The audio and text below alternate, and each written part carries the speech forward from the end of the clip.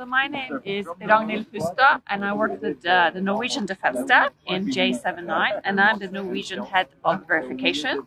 I have been the head of the Norwegian verification since 2016, and I've also been the head of the observation for Trident Juncture in 2018 and for call response in 2020. For this observation, 17 nations said yes, so we have 17 nations present and 33 observers.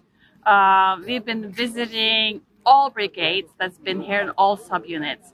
And the brigades, I don't know if you know about, they're from Norway, they're from Sweden and Finland, they've been French, the US. It's been, there's 27 nations participating in call response. So there's a lot of people. And about 15,000 of them are on land, and the rest, which I think is about 15,000, is taking part in up in the ocean and up in the air. But Vienna Document, we are mostly concerned about land forces, so that's where we are focusing.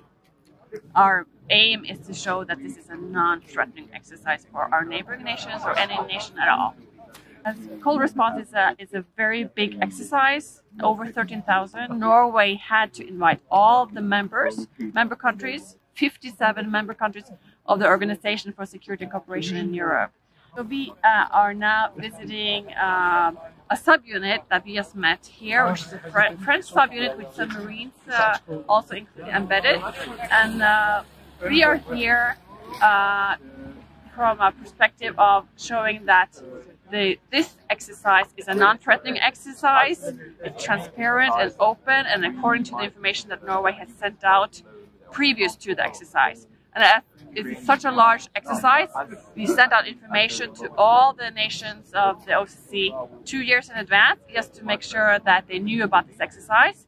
We are here as part of the Vienna Document, which is an arms control treaty, and it's very specific and detailed about what kind of information these military brigades are going to tell us, the observers, so in order to show how transparent we are.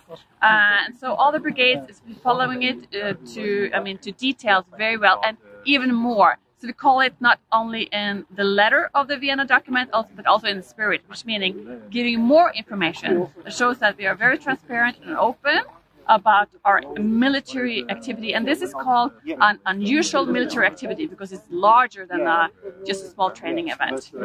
So that's very important.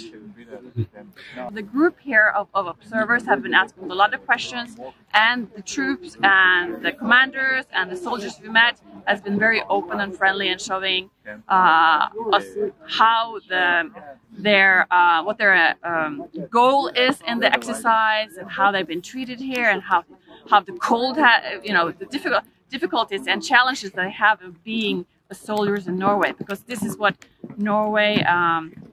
This exercise is for us to defend our countries and to be able to invite allies into Norway, and how a lot of these countries are from France. It doesn't have this cold weather, or Spain and stuff like that. So from the Norwegian perspective, it's very good to have allies come and train and exercise with us.